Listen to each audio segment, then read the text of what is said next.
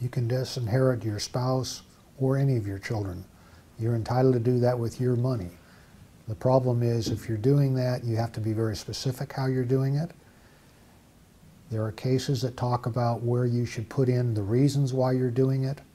I don't believe that. I don't need to do that. We specifically say, I intend that so-and-so take nothing by my will. There's a possibility that if you're putting in some conditions because they're married to bozo, that you don't want them to get the money because they'll blow it, and then maybe they're not married to bozo at that particular time, or maybe they were just living together. This is always a fear of somebody that their children, they don't really fear their children will cause a problem, but they're afraid of the one that they're married to. So can you do that? Yes, you certainly can.